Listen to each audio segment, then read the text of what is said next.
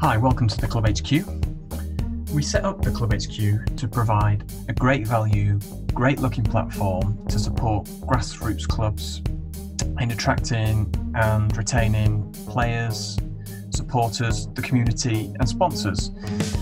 The cost of running football clubs continues to increase, and it's a continual challenge to raise the money to keep the club afloat, but also to attract committed players. We've played grassroots football for years and we've seen it with our own eyes. So we developed this service, which is a device responsive platform, really easy to use for site administrators, website users, and importantly to us, it's a site which is not going to be full of adverts or pop-up videos preventing people from using the site. It's our strong belief that this is your site and your content to use as you will to really promote your club without being distracted by external adverts. So this demo shows you the site when accessed via a laptop or a desktop. We have another demo which shows you how the site looks when it's accessed via a mobile or a tablet. As I mentioned before, because the site is device responsive and adapts to the device you're using it on, no apps are required to access this site on your phone. Indeed, we find 85 to 90% of our utilization is via smartphone, which I guess demonstrates how easy it is and how usable it is to use on smartphone devices. But for the purposes of this demo, we're going to run you through what it will look like on a laptop or a desktop. So immediately, as you'll see on the website here, everything you can see is adaptable to your club. So the colours, the pictures, the text, the content. It comes preloaded with default images, which you're absolutely welcome to use, or you can change those images, such as this header image here, to personalize it to your own football club. So this football club that we've created is a demonstration football club, and it's got 4 teams within the club. And this homepage here consolidates everything that's happening within the club. So it really buys into that one club philosophy, which a lot of clubs are looking for when they've got multiple teams. And you'll see here on the website, the first thing that you're met with, other than the heading and the logo and the background image, is latest news. So there are two areas of news that you can put. You can have latest news and featured news. Now, the featured news is the most important news within the club, and that means that it's pinned or stays at the top of your website to attract the most attention. When it becomes latest news, as a new news item becomes available or is created by yourself or the website administrators, it will move down the site and get older. So here you can see it's a sample of a news article, which you can click into those. You can change all the images. As I mentioned, you can add as much text and as many photos as you want to those news articles. And as you scroll down, you'll see, as with a lot of social media responses sites, as you scroll down, the news becomes older, but it retains the full history. It's really easy to find. On the right hand side here, you'll see the latest upcoming fixtures and events across the club. So from all the sites, and again, you can click into these and you can see what's happening. You can tell people about it. You can upload details, etc. Photos on there.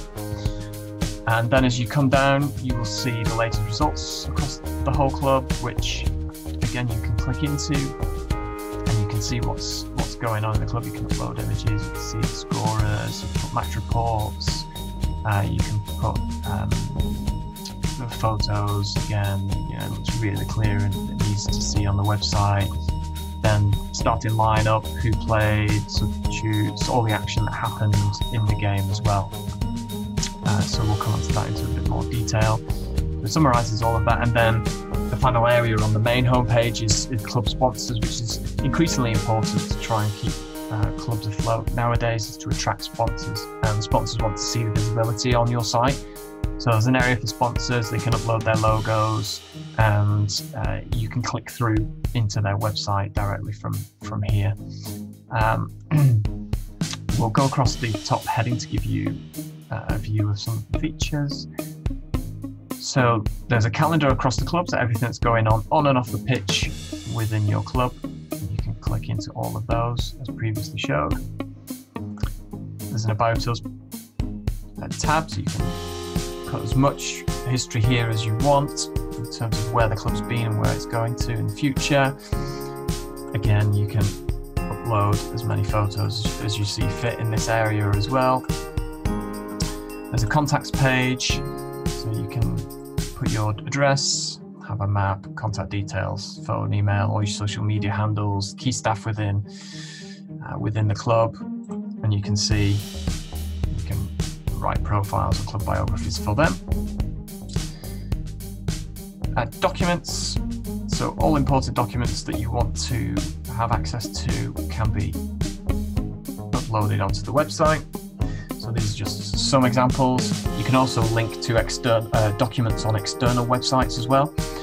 So here, for example, you know, FA, this is Charter Standard football clubs. You might want to put something there about the policies and procedures, for example. Here it's using external links, so maybe if you wanted to link to the league's website on the FA full-time website, for example, or if they have their own independent site, then you can link out to those external websites, kick it out, for example, and you can access all of those there. Sometimes for junior clubs, they want to put some safeguarding information on there, which is key, and you can just create categories and add as many documents as you want into this area of the site. Now, when we click onto more, this is the custom page area of the website, and you can create as many custom pages as you like. Again, you create categories and then pages within those categories. So, for example, here we've got accreditation. This demo club is a FA Charter Standard club, so it's just some information around what we've done to achieve that, how it's recognised, etc. And then coming back into that, we've put some honours and records, which is also nice if you have those stats to have some history on the website. So again, player records, record appearances and goals, etc. is always a nice little touch to add a little bit of history to the website. We've got other clubs that have had everything to do with their summer pre-season football tournaments, end of season tours. Again, you can put as much information here with regards to your sponsors, for example, fundraising, charities you might be supporting, all kinds of information, more about the history of the club, for example, so that the options are endless with the custom pages. So now I want to take you back into the team section. Now, one of the real key areas of the site, or benefits of the site, we feel, is that each team gets its own area of the website. So, for example, let's go into the men's first team here, and you'll see that it takes you through to effectively the team site. So each team has their own homepage built within your club website, and this will just summarise everything that we saw earlier in the club homepage, but purely for the men's first team in this scenario. So all the latest news, featured news, just for the first team. And again, the same goes for fixtures and events and results, even sponsors, which can differ from team to team. But it will also summarise the table for that team as well on their homepage. And again, as you're seeing, fixtures and results as you would normally expect, the calendar just for that team. But you can also then create your team members' profiles, and you're able to then add player profiles and pictures, etc. for each of your team members. It will have league tables, and you can filter that by season, and similarly player stats as well. So appearances, goals, assists, cards, player of the match, and you can have all seasons, or you can filter by season as well. So it's good to it retains all the stats through all the seasons. You'll also notice here in the right side of the banner that there's capability to share to your social media platforms as well, both the club platforms, but also players have the opportunity to share information to their own personal social media platforms, so Twitter and Facebook. Now, that gives you a good overall idea of the team website. And as we come back into the main site now, hopefully that gives you a really good feel of what the website would look, or what your website could look like if you came via the Club HQ. We think it's one of the best, if not the best value on the market at the moment. So you can try us for free for a month, and then it's simply £1 a month, and that's payable annually in advance, so £12 up front. You can cancel at any time. We don't hold you to any contracts, and effectively that provides you a full site, no adverts at all on your site. And as you can see, really usable, really interactive, and we think will be a real tool in engaging the community within your website, and particularly attracting and retaining those players. It's really easy and intuitive to update. You don't need any technical knowledge. There's an admin section which you would click here if you've got admin rights on the website, and effectively that takes you into the administration center. I'm not going to go into full details now, but effectively you can see all the headers here, and it's really simple to add, delete, amend all the content that we've just seen on the front end of the website.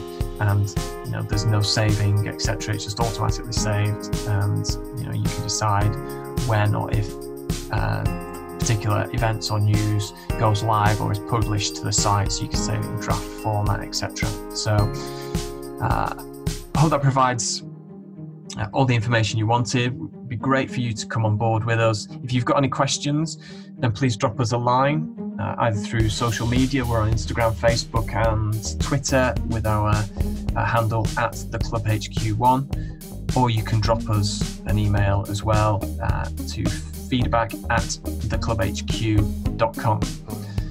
And we look forward to seeing you soon. Thanks.